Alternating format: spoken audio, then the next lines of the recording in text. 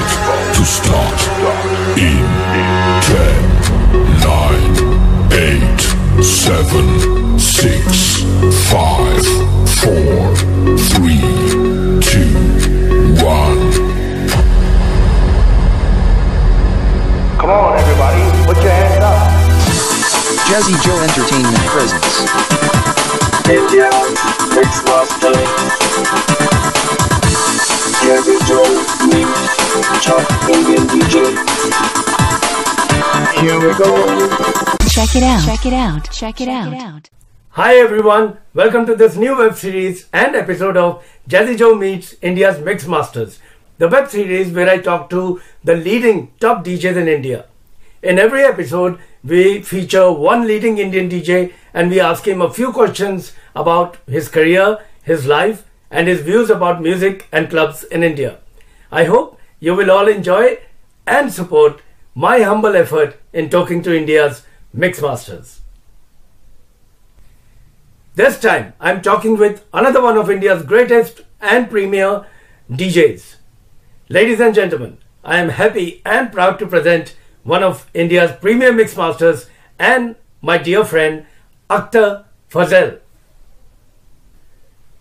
DJ Akhtar, a nightclub consultant and professional disc jockey, is among the very few DJs in India who started the club culture scene and is still doing it successfully since almost 3 decades now. He is also one of the pioneers of mainstream commercial dance music in India, who also manages bands, artists, local and international DJs in India, Dubai, Bangkok, Spain, US, Moscow, and a few other countries. From conceptualizing events to executing corporate functions, sound and lighting installation for bars, lounges, and clubs, programming of DJs and artists on a monthly calendar basis, DJ Akhtar has his hands full and is always ready for challenging opportunities. Yes, guys, here he is, the one and only rock star, India's Mixmaster Supreme, and my dear friend DJ Akhtar. Hi Akhtar. Hi Jazzy, what's up, Meri Jaan? How are you, darling? I'm fine, brother. I'm fine. How are you? Very good, excellent. Thank you for inviting me to your show. Okay, Akhtar. Tell me, first of all, tell me your first club, your first experience as a DJ. How was it? So this is, I think my first nightclub was in Mumbai. There's a nightclub called RG's. Oh, yes. 88 or so, something like that. I can't even remember. Okay. I know. You've taken care of so many clubs. I don't know if you remember all of them. Do you remember some of them? RG's था, 1900s था, Sellers था, फिर Go Bananas Rock Around the Clock बाद में आया. Studio 29 था. I remember all those places. What great times and what great memories of those clubs. Fantastic. But the club that everybody remembers you by is 1900s. Yes. So how was your 1900s experience of so many years? And you've seen nearly the whole party circuit of Mumbai and India dancing there at that time. How was that experience for you? Joe, so basically when I came into this profession, I was still in my 10th standard. I took it up. Oh, wow. I took it up for, earning money, supporting myself, paying my college fees, things like that. Giving the money to my mom because we come from a very humble background. So Taj taught me a lot because it was in a 5-star hotel. I was there resident DJ for 16 years in a row, out of which I think 5 to 7 years I played every single night alone, and there was no and there used to be no holidays. It was 7 days a week. So got to learn a lot as a resident DJ. I was very naive. I was very young, so I didn't know anything. I used to and that was a membership club. So there was like a Mr. Bachchan coming there, to a Mr. Malia, to Singhania, to the socialites, to the industrialists, everybody. There was only one, I think 2 5-star hotels, the Oberoi's and the Taj. There was no other 5-star hotel. So if any dignity industrialist, socialite, actor, Hollywood actor, anyone would come to Bombay, they would prefer to stay at the Taj rather than the Oberoi's because the Taj was a heritage property. And Sham mein karenge kya? So they had to come to the nightclub. Ke chalo, let's visit the nightclub.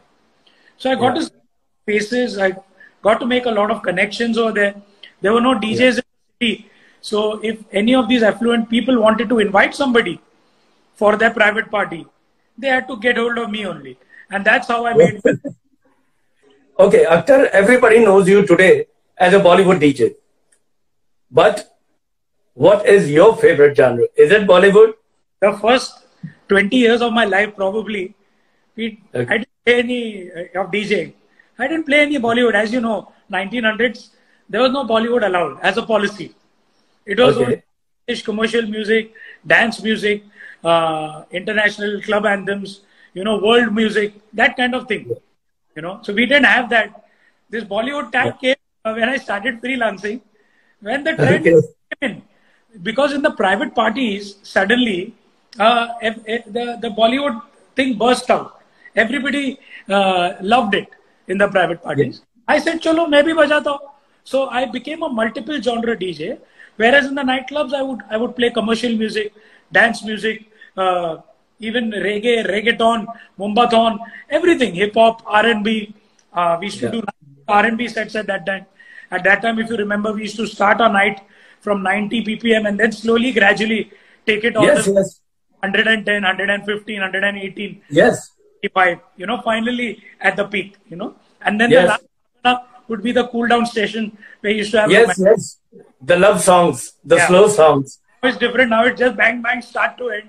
So I think when I left 1900s after my 16-year stint and I joined the JW Marriott Hotel, I was a resident DJ at their famous nightclub back then called Enigma.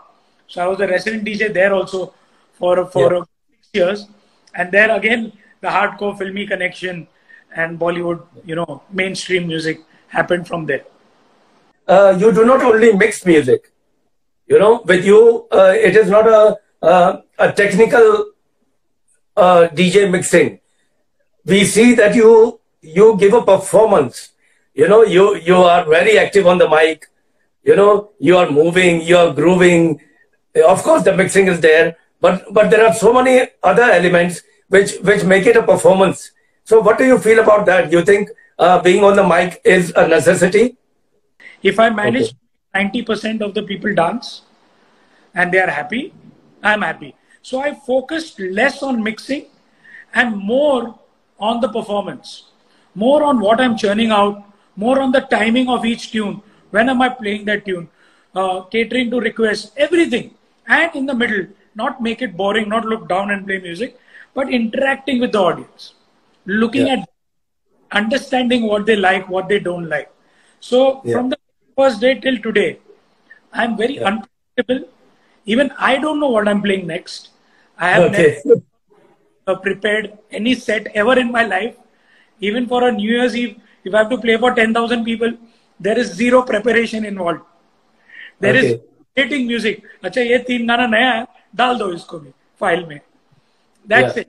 But if I'm in the middle of a session and you are going to tell me what you're going to play next, so even I don't know what I'm playing next. So very true. And that surprise is works for me very well. People enjoy it because I'm partying and performing simultaneously with the crowd, which makes it an enjoyable experience. So maybe I may not focus on mixing 2 tracks. Maybe I'm going to play one track and then I feel that the next track, the BPMs are not matching. I'll announce something and cut it. But the flow will be super. People will love it. You will hear frenzy, you will hear crowd going, that way. So for me, that is more important than the technical aspect of being a DJ. Of course, the basics and the foundations are super important, which I've been through in the earlier stages of my life, in the earlier phase of my life. We've all been through that. We used to do perfect cutting and perfect bar mixing and, do all that. And sometimes I do it. And what about production? Do you think every DJ should produce music or remixes? or do you think that is enough to entertain the crowd? Does a DJ have to be a producer, or can he be an entertainer and maybe not a producer, or both? That's a matter of individual choice. Okay.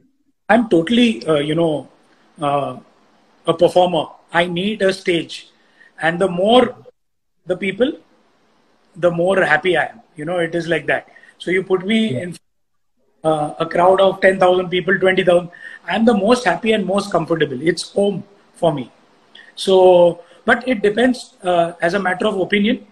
Nowadays, the competition is fierce. So people who are DJs, I've seen them producing track after track and belting it out. They're trying to reach somewhere with that. That track gets them somewhere on some chart, on some platform, on some, gets them more awareness, more likes, more followers.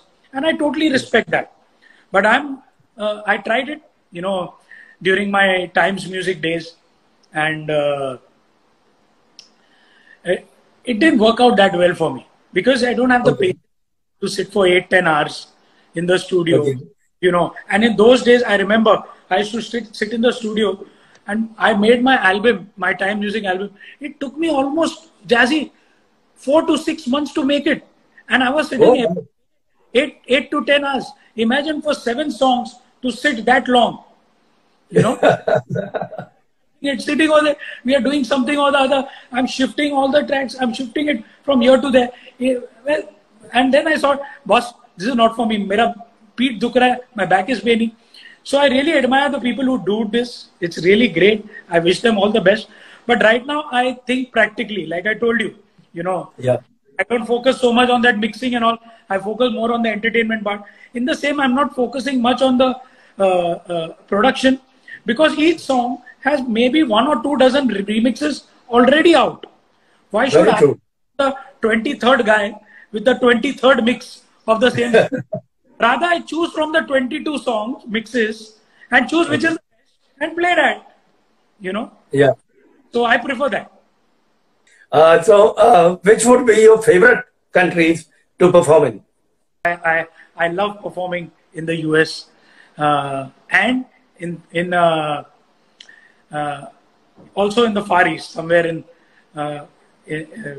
probably in Bali. I've performed there for weddings. The destination weddings are the best. Then also the south of Spain, the Gran Canaria, Las Palmas, Tenerife, Sur. All these places are beautiful. I mean, the locations itself make you happy. Whenever I look at you, I remember a song by Alphaville, Forever Young. So what is the secret of looking forever young? Godrej ka hair dye.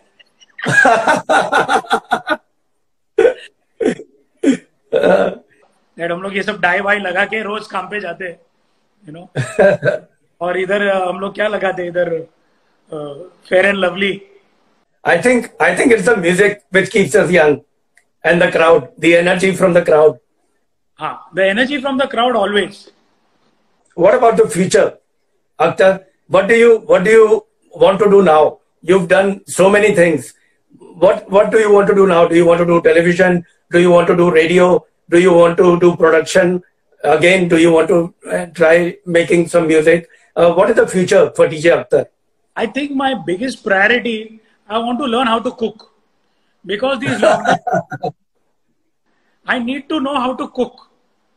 That is my topmost priority. So that at least I can stop ordering from Swiggy and start eating healthy. Okay. Probably reinvent myself a little bit. See the trends in the market. See what my other colleagues, other DJs are doing. I'm inspired by all of you. Each and every DJ who's on a WhatsApp group, who's not there also, people whom we know, whom I don't know, my team members who work for me. I'm inspired by all of them. I take a little bit from everyone. Wherever I go and perform also, whether it's a big metro city or it's a small rural area, I learn from that a little bit and then develop a kind of my own thing and upgrade myself. So it's very important that you keep doing something new. So my thing about my future is always reinvent yourself, keep getting better at what you do. Think about what mistakes you're making and where. Try and rectify them. Try and correct them. And I think that's what I'm going to focus on. Definitely not looking at music production, because honestly, I'm not so good at it, and I feel there are too many people in that already. Recently, you met a few politicians. You've been talking to company heads about copyrights, about the issues which DJs are facing today, especially after the situation that is there around the world to perform online.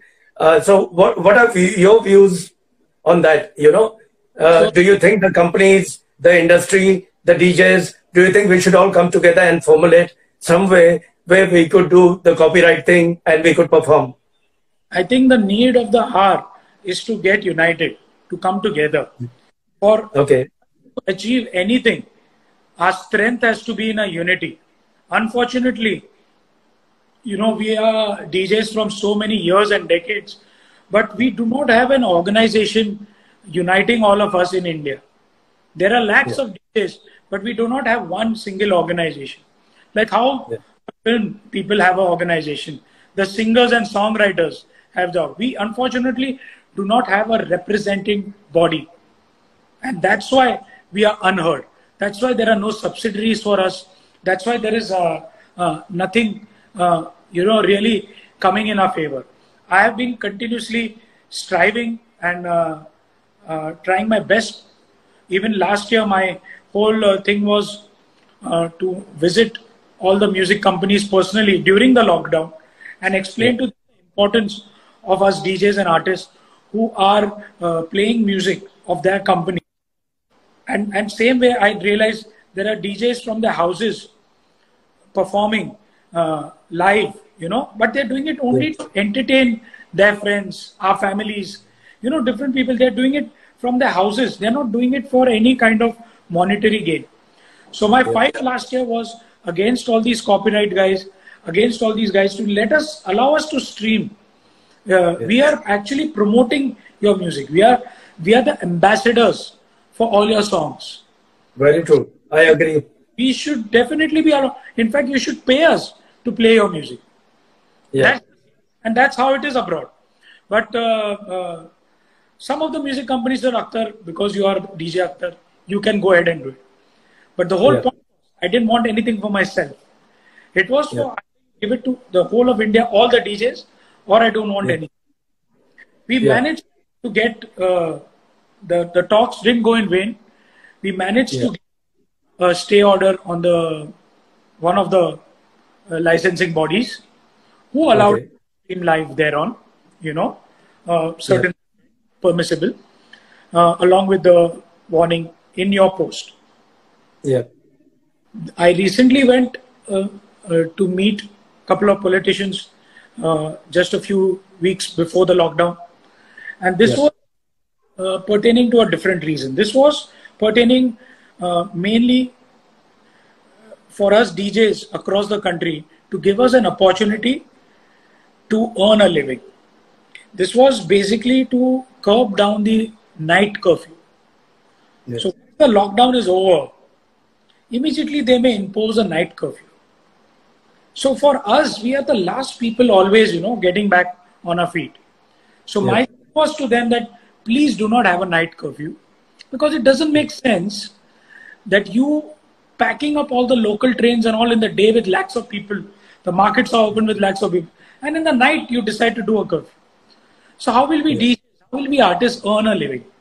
You curb down, you make the laws of nightclubs and nightclub owners very strict. You demark these tables and all and say only X amount of people are allowed in your nightclub, and be very strict with them, But that at least will give us an opening, an opportunity to earn a living. So that I had gone for that reason. I wish you more power. I wish you all the power for this. That I hope we can work these things out. And but before we go, I would like you to give a message to all the people who are inspired by you, like me, all the young DJs. Can you give us a message of what what to do when you want to be a great DJ like DJ Akhtar? Firstly, I'm inspired by you, Jazzy. We all are. Over the years, relentlessly, the things that you do. I remember right from Mixmasters, your first event where you had invited me to Delhi. We had such a wonderful time. Not only me, but we had so many of the top DJs of the country coming to your festival and performing at the Taj. And you hosted us so well. You know, those few couple of that we were there. So we all look up to you, and you doing this work relentlessly. You know, this passion which has brought you in the Guinness Book of Records as well, of collecting and getting these autographed vinyls. It's a very rare. Not yet. It will happen. I'm in the Limca book. Guinness yet to come. Eventually, it has to happen. I'm grateful to all the DJs, my colleagues, and even the aspiring DJs who I've never met. I'm grateful for all their love and respect. Something which I really am proud that I achieved in these last 30 years is not the awards and the accolades and the rewards. But I'm most happy about, you know, the love and respect that I got from all these DJs, from all these artists from throughout the country. I feel personally like I'm the most loved DJ. And you know, and it's a great feeling. It is the biggest reward for me. My message to all of them is that, boss, if I can do it, then you can do 10 times better than me. It is like that. Because I don't consider myself that I've done anything great or done something big or something. I worked hard. I was honest to my work. I respected my work, and I respected everybody at work. Plus, respect is something, the more you give, the more you get. So respect all the DJs. It does not matter whether he's a month old, whether he's 20 years in the profession or 30 years. The more respect you give, the more respect you gain. And nothing can stop focus, dedication, hard work. Nothing can stop, you know, if your heart is clean, then nothing can stop you. You're always going to achieve whatever you strive for. Very true. Very true. Very inspiring words. Wow. What great words to end the program with. Harry, it's my pleasure. Thank you so much for taking out time, Akhtar. Thank you so much. I know you're a busy guy. I know there are so many women waiting to talk to you. But thank you so much for taking out time, brother. And more power to you. Wishing you all the best. Take care. Thank you. Take care, Akhtar. Bye. Take care. And now we come to the end of this episode featuring Indian Mixmaster Akhtar Fazel and his insights into his life and love for music. Do tune into our next episode, which will once again feature another Mixmaster who has been rocking India. I hope all of you enjoyed this episode, and if you did, please subscribe to this channel and like and share this video so that others can appreciate these great Mixmasters too. You can also send any questions, suggestions or feedback to this email, jazzyvinyl@yahoo.com.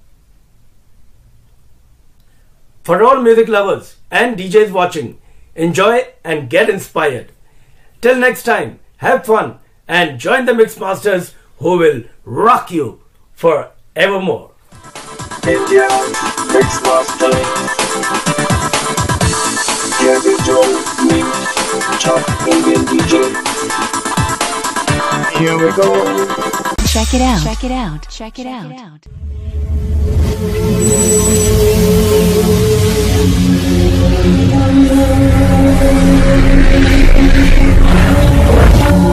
out.